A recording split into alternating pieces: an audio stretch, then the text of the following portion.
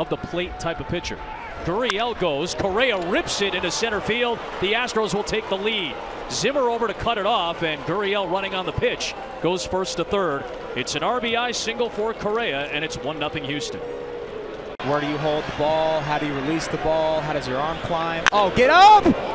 Correa deep to left, and he's nice. A 2-0 lead for the Astros on his 16th of the year. How did you like that one, Lance? What did you see? I love it. I love it. I saw Carlos has been, I think one of the main things for me this year is just the way he's been grinding out at bats, whether it's 0-2, 3-0. He's making sure he's getting his pitch, not expanding in the zone, out of the zone, I should say, and his swing is just locked in, man. It's beautiful to see. That's one of my favorite postseason memories. Who does that? Lance McCullers Jr. does. Oh, get up! Swinging. Abraham Toro. That's two! Third of the year in just his 20th game. Toro makes it 3-0 Astros. Man, I'm going to have to get on the mic more often. We got our boys hitting bombs.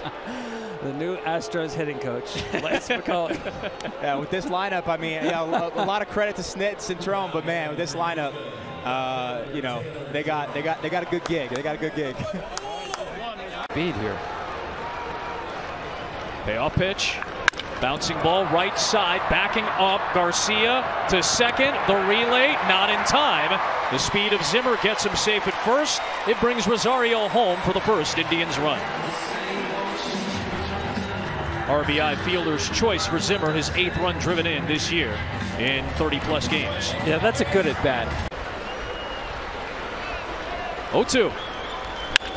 Line drive towards left, but Jones is there. He can't make the play. Rosario will score to cut the lead to 1. Ramirez into second. It's 3-2. Still nobody out in the Cleveland 7th.